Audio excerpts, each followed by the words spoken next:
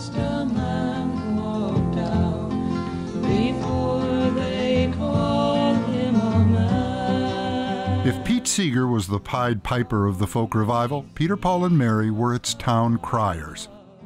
They didn't start the revival, but their arrival made it something else, at once more popular and political, commercial and radical, traditional and revolutionary. Success like theirs was considered impossible until they succeeded. They put protest songs on the hit parade, social activism in the same breath with superstardom. Senator Eugene McCarthy described them as artists who led the country by inspiring the conscience of Americans. "I remember like it was yesterday," said actor Ossie Davis, "how they held us in the palm of their hands. The struggle set to music. That's how I hear them still." And feminist icon Gloria Steinem wrote, "They have a unique understanding that there's no revolution without music, and also no music without revolution." If I had my way, if I had my way in this wicked world, if I had my way, I would tear this building down.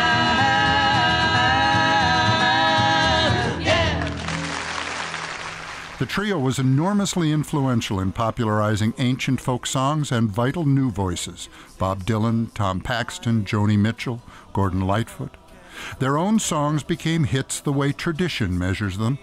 Noel Paul Stuckey's wedding song accompanies countless marriages, and Peter Yarrow's Light One Candle is a staple at family Hanukkah celebrations. The story actually begins with music manager Albert Grossman, who had an improbable idea. In 1961, campus hootenanny bands were all the rage, crew-cut kids singing bouncy folk songs. What if that was combined with the funky radicalism of Greenwich Village? He brought the idea to Peter Yarrow, who brought it to Mary Travers, known around the village for her bold contralto. Like Yarrow, she'd grown up in a leftist family, weaned on the folk songs of Pete Seeger. As a teenager, she'd sung with him on records. "I had no desire to sing professionally," she recalled, "but I had some need to say I existed." This sounded like a fun one-off project? Right. Next, they approached singer-comedian Noel Stuckey, who said no. Mary called to say she was coming over with a friend, and hey, they could sing together. Oh, get it over with, Noel thought. Right. The instant their voices joined, they knew. All the voices were distinct, Peter said in the documentary Carry It On, and yet there was a sound between them. It was like falling in love.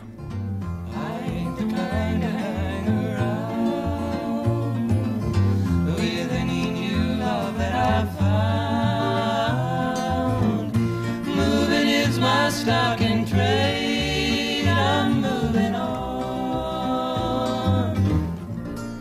They revolutionized the ensemble norm of one lead singer backed by harmonies. To keep focus on the song, they switched melody parts, often in mid-verse. People never realized the leads were switching all the time, Mary wrote in her memoir, A Woman's Words. Our arrangements had much more texture than if we'd been a perfect trio.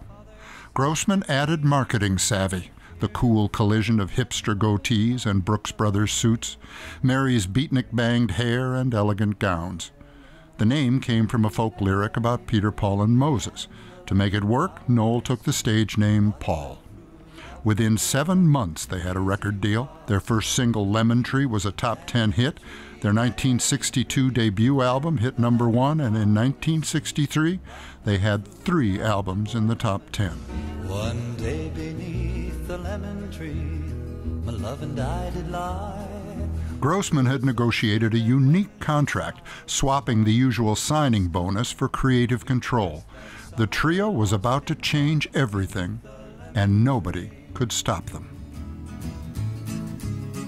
If I had a hammer, I'd a hammer in the morning, I'd a hammer in the evening, all over this land. Their second single was If I Had a Hammer, written by Seeger and Lee Hayes, a radical plea for social justice, peace, and populism. As Richie Havens said, that song aided and abetted freedom to speak out. Top 40 radio was playing protest songs, and a flood of left-leaning folk stars followed. It lifted Peter, Paul, and Mary to iconic status, igniting a torturous schedule of over 200 concerts a year, along with at least one album, and frequent appearances at rallies, protests, and marches. In 1963, they sang at the historic Civil Rights March on Washington. Mary remembered a black and white child playing together as she sang and thinking, "This is the goal, the dream," calling it the most pivotal moment in her life. Peter said it changed the way the trio saw the world and their place in it.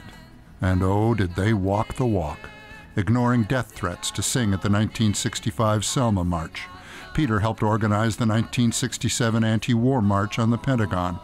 They sang for the United Farm Workers boycott, anti-nuclear protests, homeless shelters, toured Central America to protest U.S.-backed military atrocities, marched against apartheid, and wrote songs to empower the anti-bullying movement. Historian David Halberstam wrote, "Theirs is not just music that brings back memories of another time and place, but music as history itself."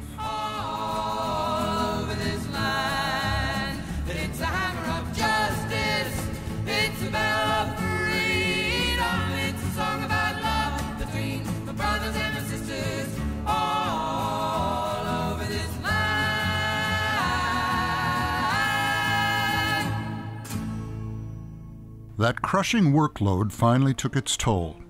"It absolutely eviscerates your soul," Mary wrote. "There's no time for love, for family, for relaxing."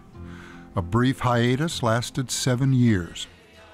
True to form, it was not money but a needy anti-nuke rally that reunited them in 1978.